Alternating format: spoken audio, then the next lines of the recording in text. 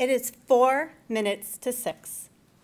We are sitting at a blinking yellow stoplight, waiting to make a left turn to get my son to baseball practice.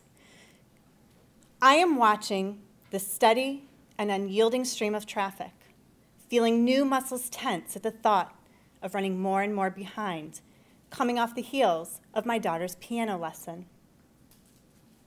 This seems to be my new normal, a constant state of late.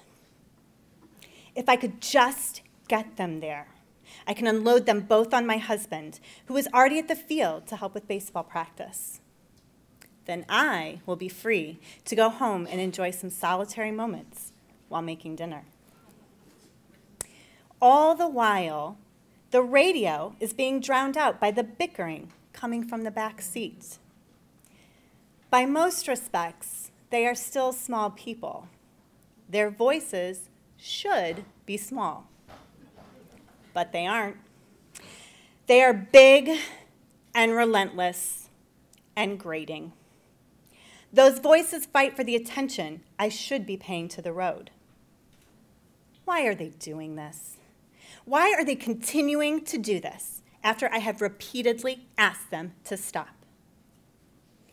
They clearly have no idea.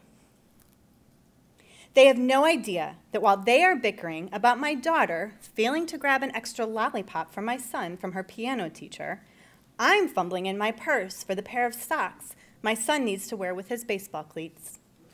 Socks he doesn't even realize he needs, and cleats he needed to be reminded to bring. They have no idea that while my daughter was practicing piano, I was sitting in my car, checking calendars, planning a Girl Scout meeting, reading school update emails, and scheduling our lives. They have no idea that while they are having a snack before their after-school activities and neglecting my X amount of minutes until we leave warnings, I was writing piano books and baseball gear, like that pair of socks. They have no idea that while shuttling them home from school and being blinded by the sun, I realized I must have left my sunglasses somewhere on the grassy hill as I tried to video record my son's outdoor May ceremony earlier that day. And in my haste to get to the ceremony on time, I had neglected to put on sunscreen, resulting in a rosy pink sunburn on my shoulders. They have no idea that the reason I was leaving at the last minute to get to the May ceremony was because I was trying to finish a freelance writing job I had picked up for extra money. Extra money my husband and I hoped to use to take the family to Disney World.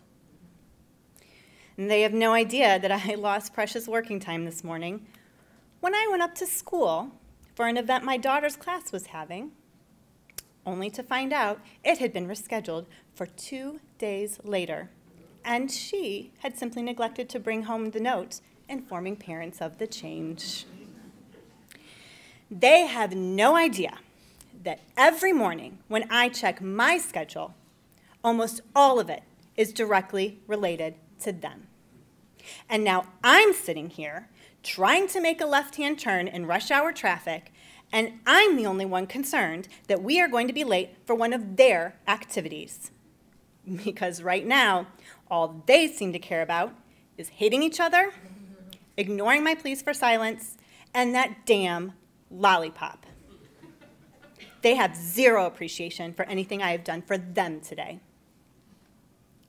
Then I see it. A small opening in traffic. If I can squeeze through and make this turn, we might just get to practice on time. Can I make it? Those cars are coming awfully fast. But the sooner I get there, the sooner I can hand them over to my husband, and I can finally have time to myself. I think I can make it. But if I try and I don't make it, if the unthinkable happens, time to myself may be all I have left. And when I go to check my schedule every morning, I might only be able to wish all of it could be directly related to them. In an instant, getting to practice on time doesn't seem to matter anymore. And neither does the fact that they are still arguing over a lollipop instead of marveling at all the sacrifices I make for them every day. Because I still get to make sacrifices for them. And there is no way in hell I am going to let the last thing I ever hear from them be a pointless fight, or the last thing I feel for them be extreme annoyance. So I let the light turn red. I let the clock tick past 6. And they still have no idea. But that is how real love stories go.